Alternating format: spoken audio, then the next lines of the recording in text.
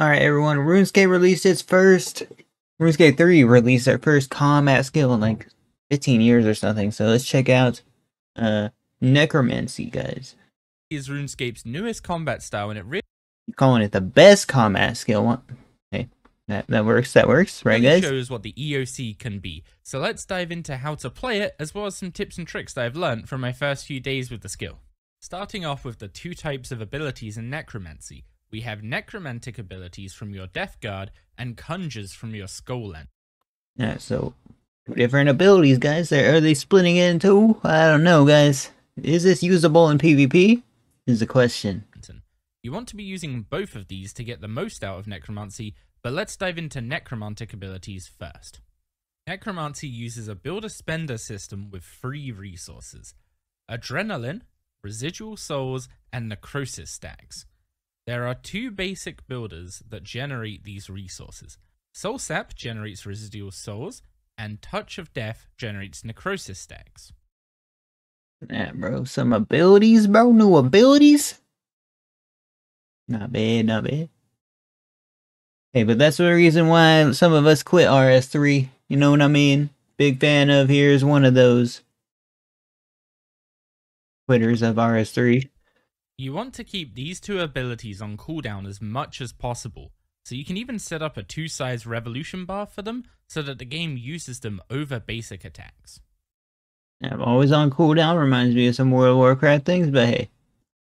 When does I'm sure RS3 already has some things that you always needed on cooldown, right guys? And on the note of basic attacks, Necromancy has a slightly different basic attack to other styles. It acts like a filler basic ability in how much damage it does, and adrenaline it generates. However, it's not a basic ability, so isn't affected by effects like Fury of the Small. Alright, don't know what he's talking about, guys. So it does, however, let's move on. Global cooldown. Now we've started building some resources, let's start spending them. Residual Souls stack up to 3 and are shown as orbs under your adrenaline bar, as well as on your buff bar. There are 2... Snap, bro. Guys, reminds me of that one Yu-Gi-Oh card. It was like Soul Drain or something. It was like in the first few sets, man, back when I actually played the game. Ways to spend Residual Souls: Soul Strike and Volley of Souls. Soul Strike is an Volley, like volatile staff? AoE which also stuns. As I do not know what AoE means, so I apologize in advance.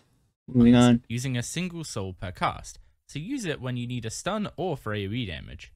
Volley of Souls requires at least 2 residual souls, but is best cast when you have 3. It fires all souls at a single target.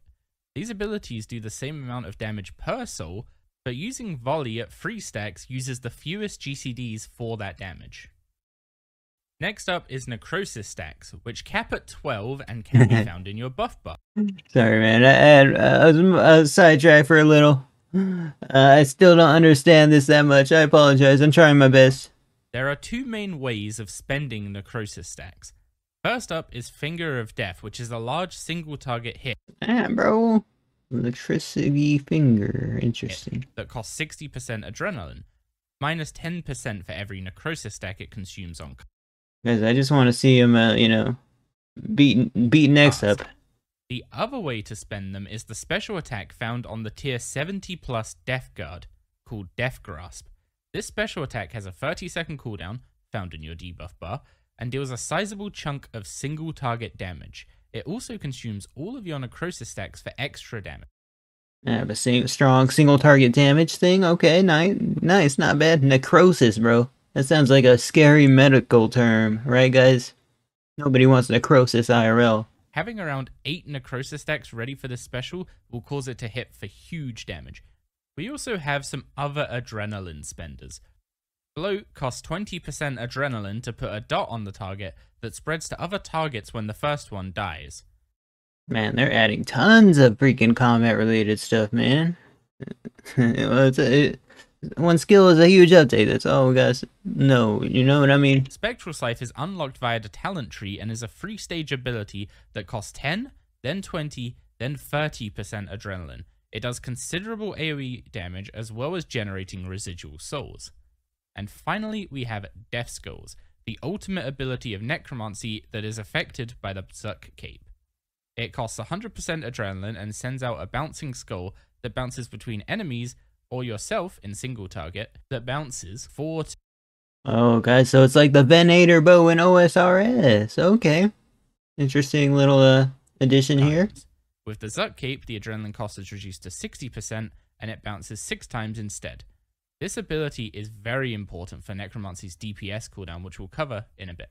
The last ability to cover is a utility one, that being Blood Siphon. This ability drains health from all nearby mobs, then does a big single target hit based on how much it drained. Oh, whoa. I mean, abilities already make the game cracked as it is, but now that this is here, guys?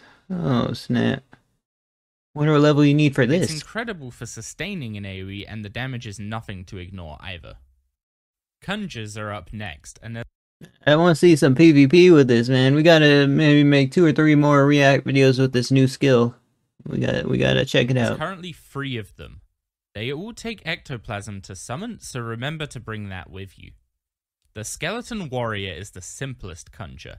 It doesn't cost adrenaline to summon or to command. The pictures just remind me of Yu-Gi-Oh cards. I'm sorry. I miss playing Yu-Gi-Oh cards. But right now, that's an expensive habit for FanOF. Sorry, guys. Missing out on a little sleep here. Did like 9 reaction videos today. I apologize. Command and will attack your target with auto attacks. Its command empowers it for a short time to do more damage. The Putrid Zombie is an AoE focused conjure. It costs 50% adrenaline and auto attacks, as well as emitting a poisonous cloud for AoE poison damage. Ooh, nice. Putrid. that zombie's not smelling good, guys. The art style of this reminds me of like Plants vs. Zombies for whatever reason. You know, it's like a zombie called Zombie.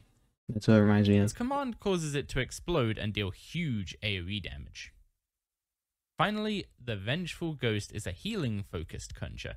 It costs 30% adrenaline to summon, and like the skeleton, it will auto-attack your target, healing you based on the damage it does.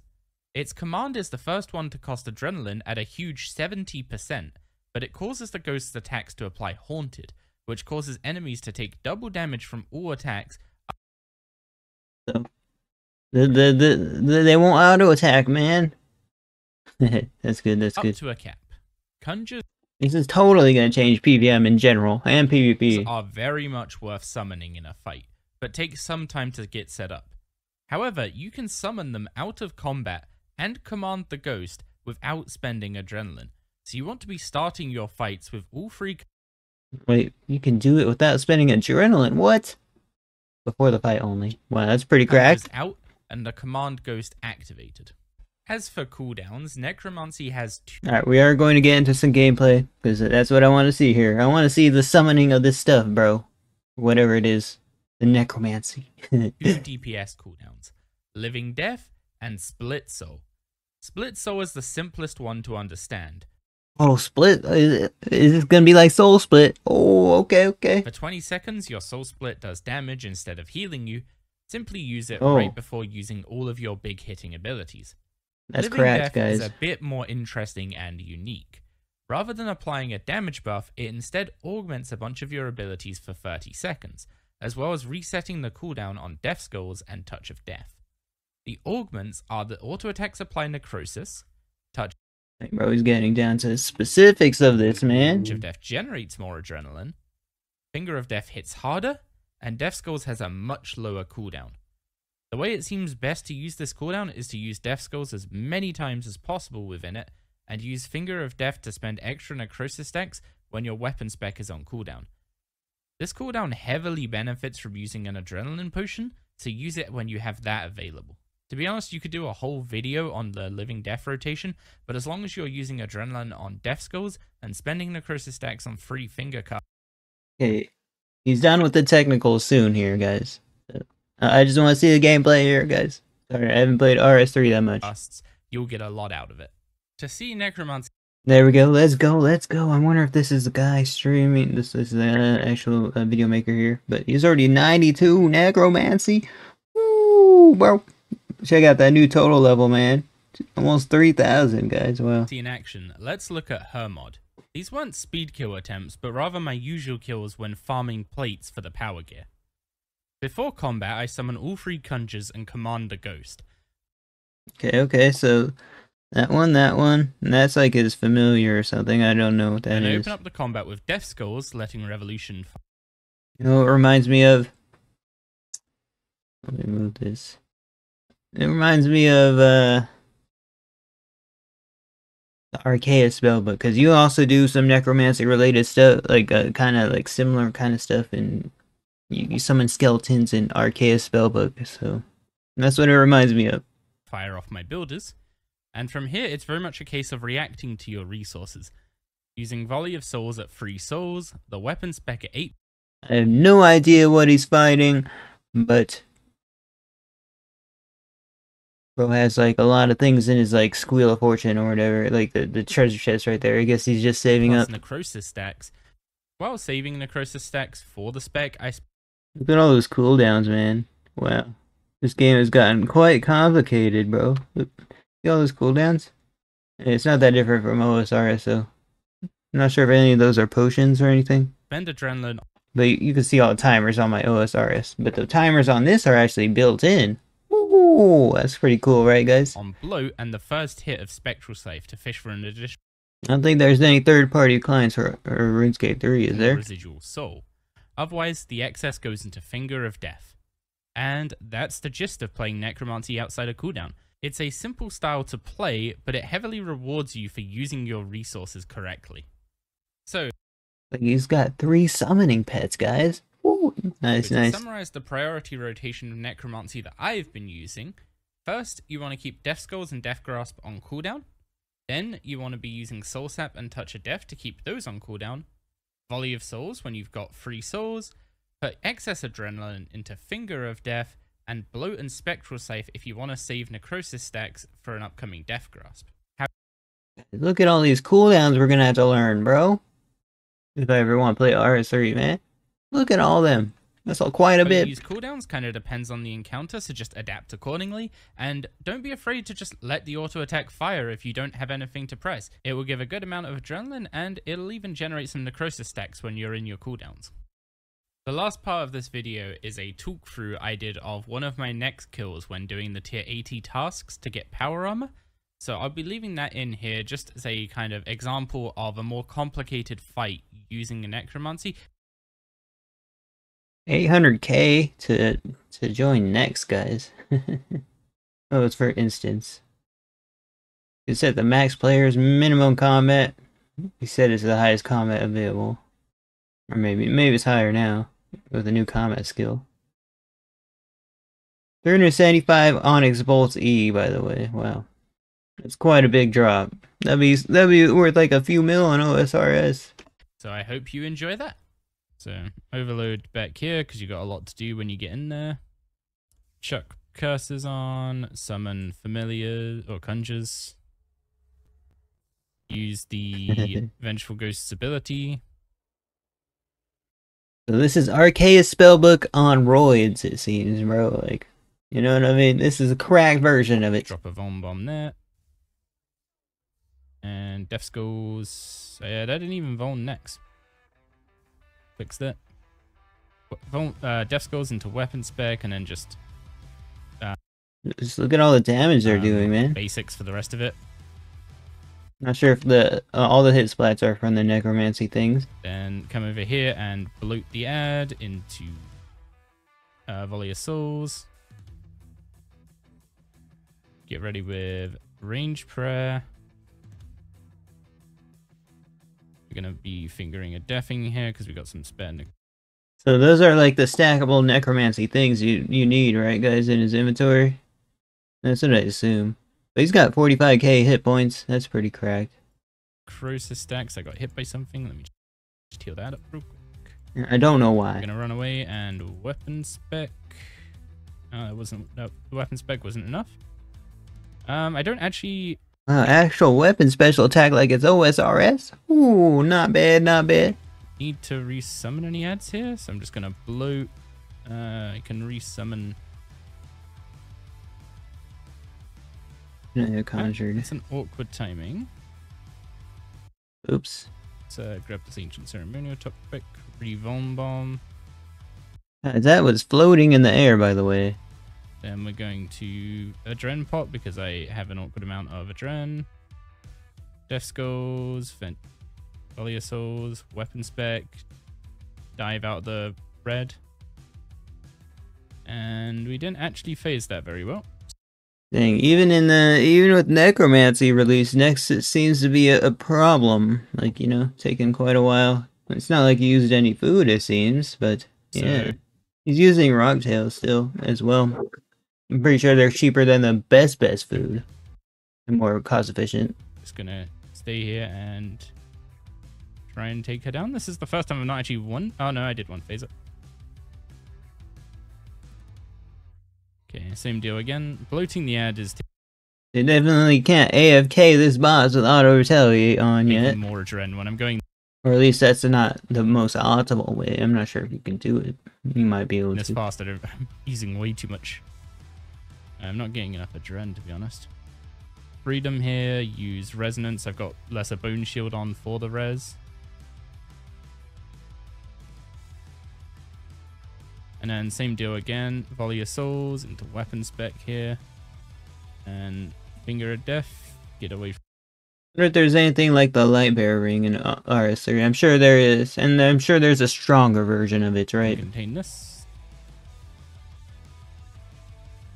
Yeah, this is taking quite a while, man. For our next solo?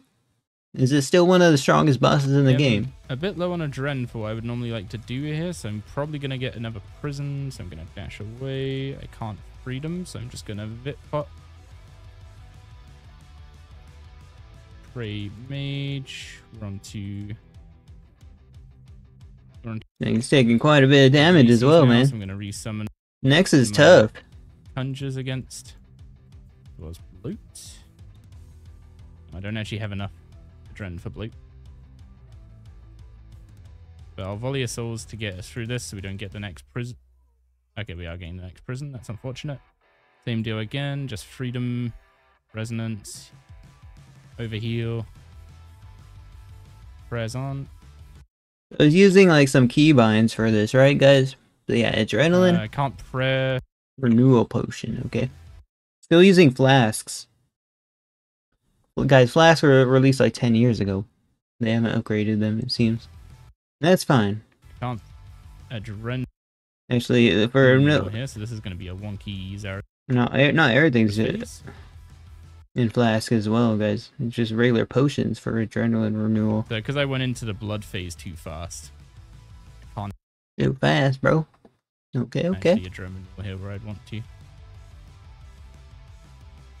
So I'm basically just letting the basics revo away. And I'm going to Death Skulls. I've already Death Skulls. No, there we go. There's the Execute. The Execute is either Invoke Death or the tier 70 plus gear effect. Last episode, we explored our raptor-inspired journey. Oops. Sorry. Not bad. Let's look at a few comments here so I can get some more clarification here. At least showing how to handle Nyx. I mean, soloing Nyx is impossible on OSRS. So, yeah, Nyx is still tough.